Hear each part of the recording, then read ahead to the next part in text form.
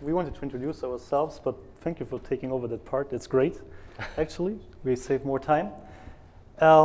Yeah, so we both work on a project called Eirini, and this is a thing that we want to talk about today. The topic is Eirini versus Diego, or Eirini or Diego, how to choose the best fitting container scheduler. So, I think I need to turn it on first before it works. Sorry. There we go. Yes, we love colors. We'll talk about why container orchestration at all. We'll talk about what options you have today with Cloud Foundry and what options you have with Eirini. We'll do a comparison between Cloud Foundry and Kubernetes and Diego. And finally, we will go to the use cases and tell you about when to use Diego and when to use Eirini. But before we start to talk about all that stuff, let's talk about lunchboxes. So this is a lunchbox, and it's not any lunchbox, it's my son's lunchbox.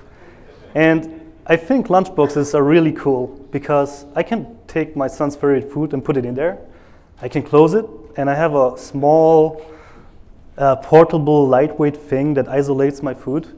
And I can prepare the food in the evening, and I can put it in the fridge where it's isolated from all the other food, right? That's really cool. And in the morning when he goes to school, I can take it from the fridge and put it in the bag and it's still isolated. Awesome. And from there, my son can take it to school, he can take it to the playground, he can take it to the beach. Basically, he can take it to every place in the world and have lunch. That's cool. That's the cool thing about lunchboxes. But why do I talk about lunchboxes? Well, I think that their characteristics can be easily applied to containers that we run in the cloud, right? They're lightweight, they provide isolation, they're portable. And just as you package your lunch into a lunchbox, you can package your app into a container with the runtime and everything that you need to actually run the app, right? So, and when you have an image, you can actually run that container on your personal machine. You can run it on Kubernetes. You can run it on Docker Swarm or any other container orchestrator on the market. And this is where you have to make a decision. Which container orchestrator do you want to use to run your container? And it's not that easy like a lunchbox where you just decide, I want to eat it in the park. I mean, here, this is computers, and computers are hard. And you have to make a decision, and it is a hard decision because container orchestrators are different in their architecture, in their operational model, in their tooling. They have different benefits, different downsides, depending on what container orchestrator you want to choose, right? But at the end, they do all the same thing, right? They're just two container scheduling, right? And as a developer, especially on Cloud Foundry, I don't care about the scheduling. I just want that UX. I just want to push my app into the cloud. I don't care what the Cloud Foundry does and where it runs. But who cares here if the developer doesn't? It's obviously the operator. The operator cares about what container scheduler do I use. And of course, he needs to make decisions. Do I have the right skill set for the scheduler that I need? Which kind of complexity, or do I need a lightweight container scheduler or orchestrator? Such questions he needs to, such decisions he needs to make when he chooses a container orchestrator. But today, with Cloud Foundry, you have only Diego, right? So, wouldn't it be nice that Cloud Foundry has like a plugin point where you just can say like, I will just use another container orchestrator than Diego. Something like an API where you can say, yeah, I want Diego, or no, I want Kubernetes, or potentially any other container orchestrator. And we just call it OPI. It's Orchestrator Provider Interface, such like Bosch has the CPI, which is Cloud Provider Interface. So, and yes, this is exactly what Eirini is. Eirini is makes the container orchestrator for Cloud Foundry swappable, and today it comes with a Kubernetes backend. And at this point, I don't want to go much more in detail about Eirini. There were other talks, and yeah, we don't need to speak more about this, but I think for operators, it's important to see how the architecture of Cloud Foundry itself looks like if you use Eirini. So this is how Cloud Foundry looks like today. And we're interested in these components, which are the Diego components, in sync, auctioneer, sales, garden, BBS. So how does this look like with Eirini? It's like this. So you have Eirini, which is the bridge between Cloud Foundry and Kubernetes. It keeps everything in sync. And you have the bit service. It's the master of the blobs. It has the droplets. And it gives you a container representation of your application. And Eirini makes use of that. It tells Kubernetes where he gets the image from. And Kubernetes replaces all the Diego bits. Great. So why Kubernetes? So Kubernetes has its origins in the Google Borg and Omega scheduler. They're not open source schedulers, but there are many papers out there, and you can read that they're around for many years, like I think almost 20 years. And actually, all the experience of those two schedulers flowed into Kubernetes, and I think that's probably a good reason why Kubernetes is such a good orchestrator. It has one of the biggest open source communities. It works on any cloud, even Amazon has it, right? So you can basically run it everywhere. And it's kind of becoming a standard, or it is probably already the standard. All right. So what is Kubernetes exactly? Is it just an orchestrator? No, there's more to it. Is it a platform? Kind of. It is a platform. It is a platform to build platforms. And Casely Hightower just recently tweeted that Kubernetes is for people building platforms. If you're a developer building your own platform like Cloud Foundry, right here, then Kubernetes is for you. And that's exactly what we do with projects like CF containerization and Eirini. And now you have a rough idea where to put Kubernetes and where to put Cloud Foundry. It's not next to each other. It's like you should put Cloud Foundry on top of Kubernetes. And to make this more clear, Georgi will now do the comparisons. All right. So despite that quote by Kelsey, there has still been quite a lot of comparisons between Cloud Foundry and Kubernetes in the last couple of years. And even though they have many things in common, it still feels like the comparison is not very fair, because on one hand, you have a fully fledged PaaS in the case of Cloud Foundry, and on the other hand, you have Kubernetes, which is somewhere in between the IaaS and PaaS tiers. In fact, if you take Diego out of Cloud Foundry, you'll find out that Kubernetes shares more things with Diego than with the rest of Cloud Foundry. And that makes sense, right? Because now you're comparing two things that have a common end goal, to manage the life cycles of your containers. Now, the CF versus Kubernetes comparisons are still not without some merits, mainly because Kubernetes has so many features, and some of these features are quite common to PaaS offerings like Cloud Foundry. For example, they both provide different methods for load balancing, they both have namespacing capabilities, and they have different authentication strategies. But fundamentally, for both of them, the platform abstraction is placed at a different level. For Cloud Foundry, the platform abstraction is placed at the application level, which means that Cloud Foundry only cares about building and deploying fully configured applications, while with Kubernetes, the platform abstraction is placed at the container level, which is much lower level than the application one.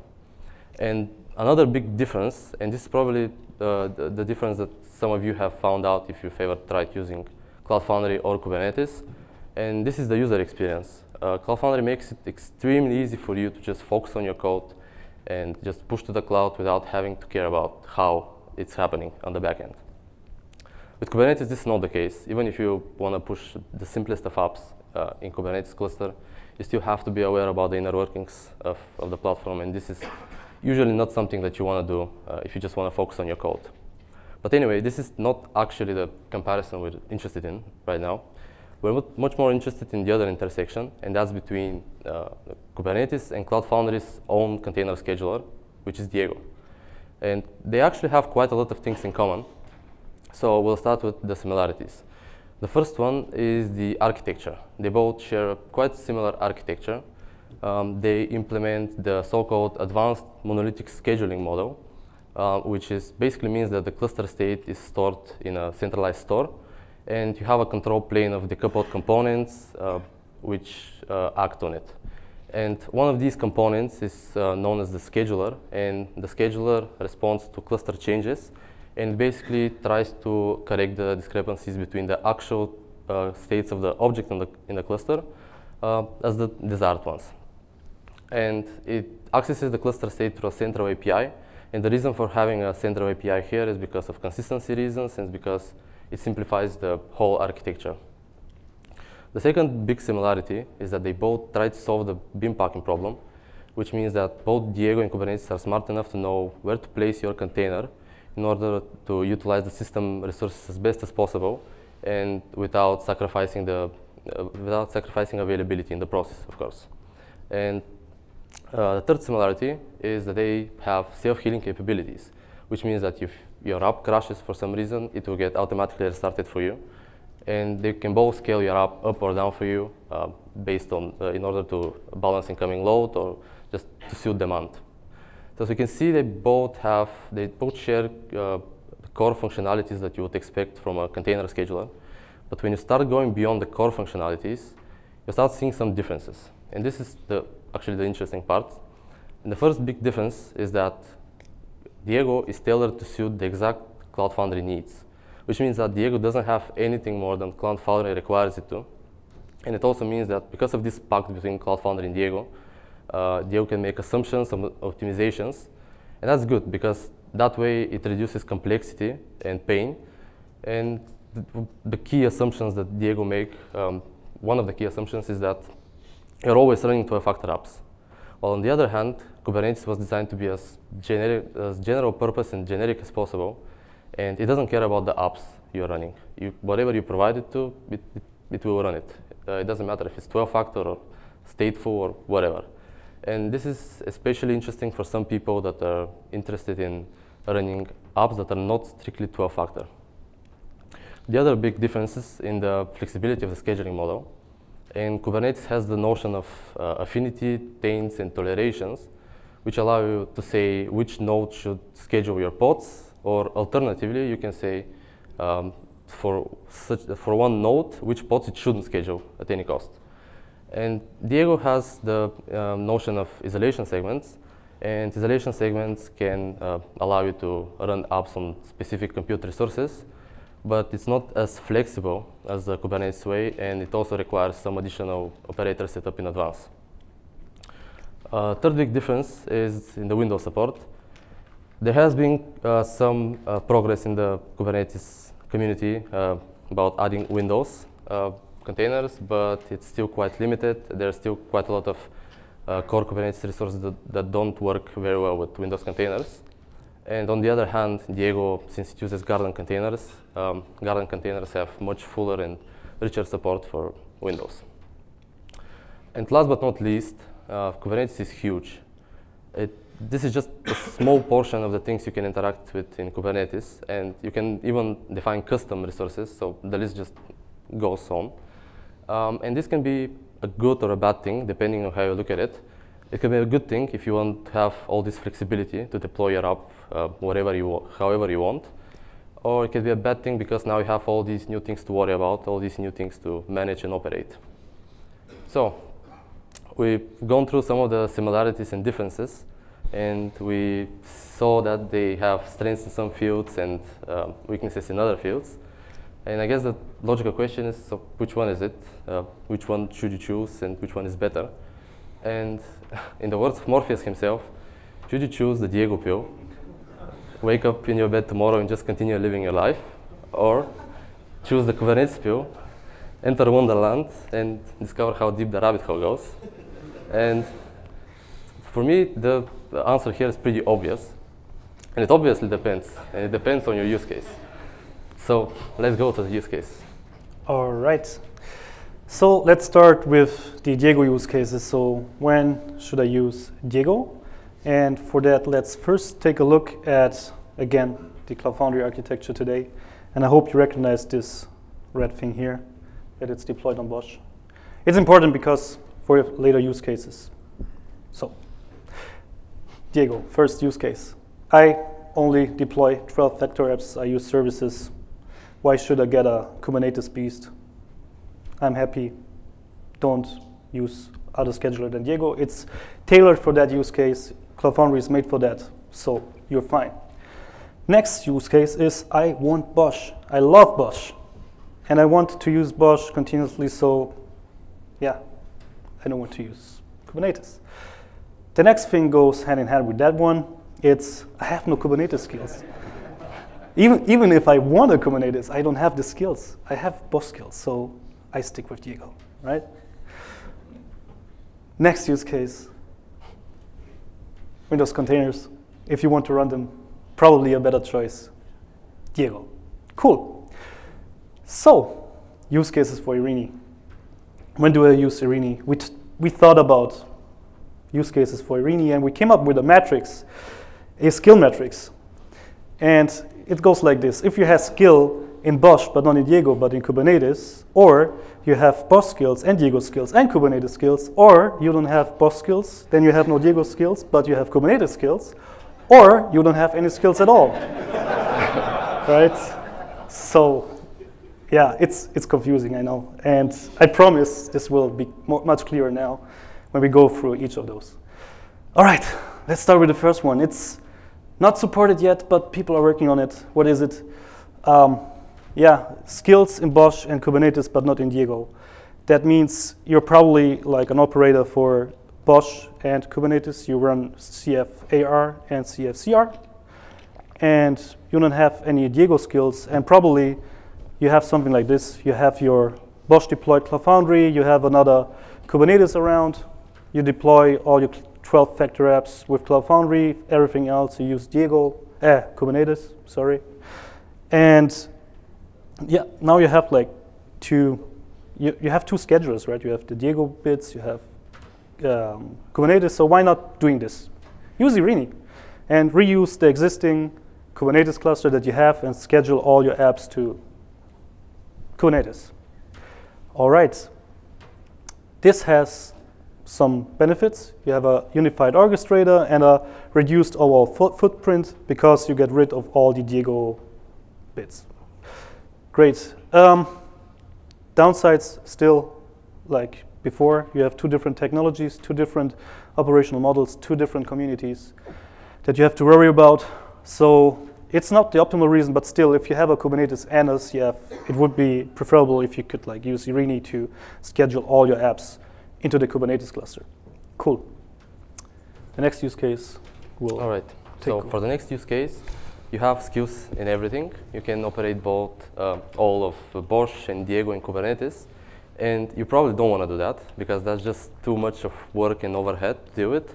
And the best thing to do here is just operate one of these things. So, and in this case, this one thing will be Kubernetes. So let's see how we can do that. First, about BOSH. There's a pretty nice project called CF containerization. And it allows you to take existing BOSH releases and convert them to Docker images and Helm charts. And then you can deploy these Docker images and Helm charts to a Kubernetes cluster. So what this does is basically packages the whole Cloud Foundry application runtime as containers instead of virtual machines. On the left, we have the Cloud Foundry as we know it today. And on the right, we have containerized Cloud Foundry. And as you can see, all the Cloud Foundry components are actually absolutely the same. Nothing changes there. The only thing that changes is how you deploy them. On the left, you deploy them with BOSH as virtual machines, and on the right, you deploy them as with Kubernetes as containers. And this has some pretty nice benefits. You, again, get smaller memory footprint because containers are much more lightweight than virtual machines. And you still keep the same developer experience. As a developer, when you CF push to a containerized Cloud Foundry, you still get the same CF push. You don't see a difference, and that's how it should be. And also, if you're already a Kubernetes operator, then this will be good news for you, because now you have one less thing that you have to learn, and you can reuse your existing skills in Kubernetes in order to operate this Cloud Foundry. It's not all perfect, though. We still have Diego, and that means that you still have two schedulers to maintain, both Diego and Kubernetes.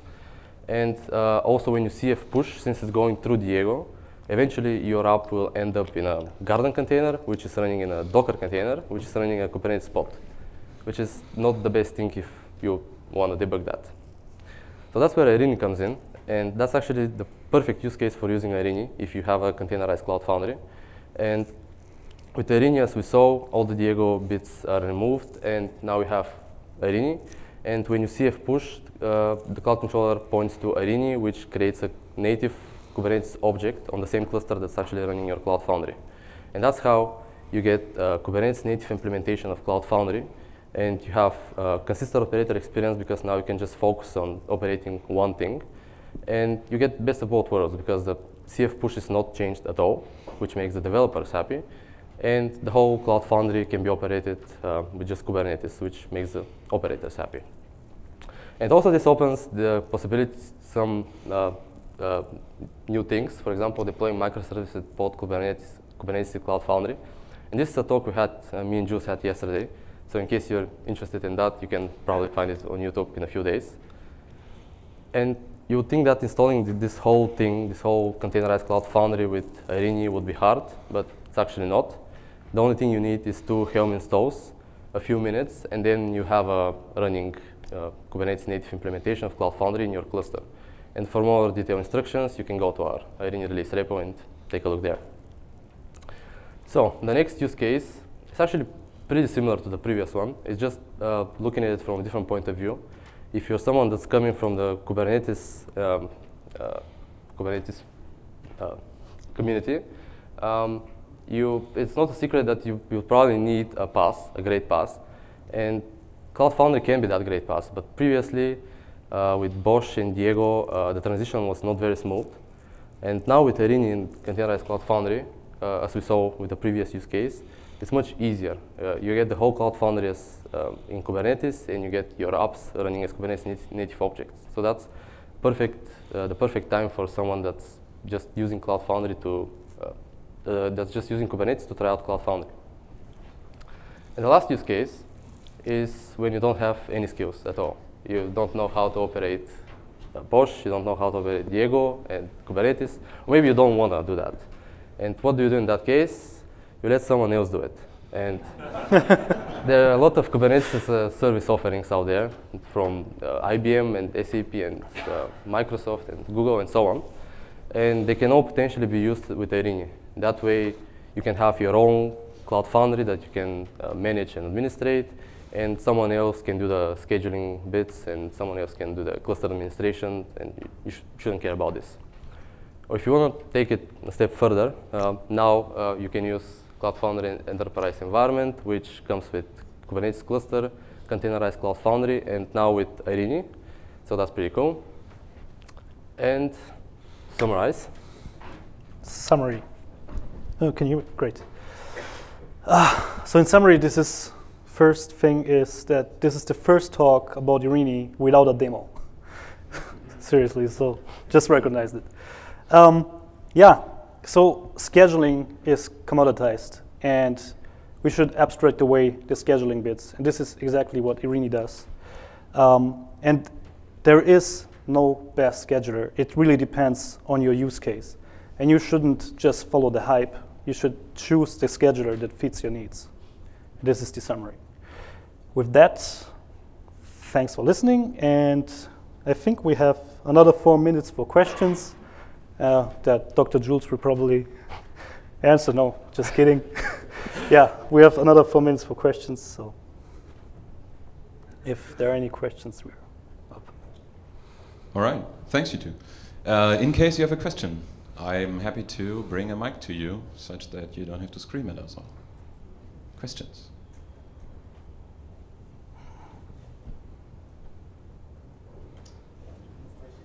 When is this scheduled for to go to production? When is Eirini scheduled to go prod? I didn't get. Available to Could you? production. The Eirini project. Yeah, could you repeat the question again a little bit louder? I just didn't hear. When is the Eirini project scheduled to go prod? To go prod? Good question. So we're still really early, and yeah, maybe Dr. Jules has any plans. because I've got one thing which is never to say thanks. yeah. You can, there's a tech preview, it is super alpha, but there is a tech preview if you want to kick the tires, as we mentioned, on IBM Cloud, so you can just go along and spin it up on IBM Cloud. It is very alpha right now. Yeah. There are no names. We'll go as fast as we can. Yes. So the answer was, we go as fast as we can. It's now alpha available on IBM Cloud. Yeah. And we try to give our best to get it production ready as soon as possible.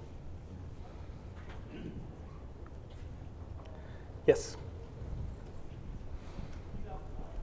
Have you guys looked at the new use cases that might be enabled by having Kubernetes under the covers and with all the auto-scaling Kubernetes might provide and all the other primitives that Kubernetes provides, and how that might benefit Cloud Foundry from an operator's point of view in scaling?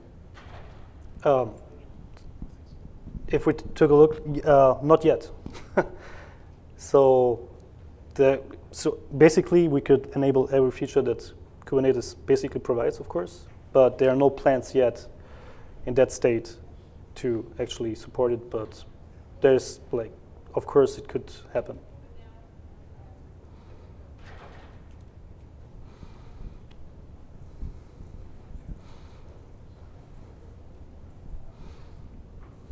In cases of like resource contention on a pod, will Kubernetes be able to prioritize keeping the like components like CAPI and other like CF components alive above keeping app containers alive?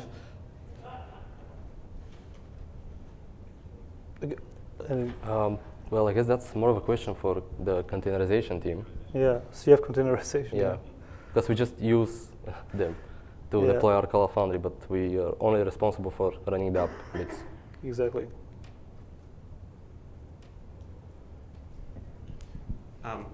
Is the functionality that's being built, and you kind of alluded to this at the beginning of your talk, being built in a way that you could theoretically swap in any container orchestration platform, provided that it implements some set of APIs, or? Yes, so we have this OPI currently in our code bases, and theoretically you could like plug in any other orchestrator, but currently we're just focusing on Kubernetes for the reasons that we said, but yes, we could. Yeah. And actually there was already a prototype for Knative, for example, and it works, and you could like basically plug in any scheduler. PRs are welcome.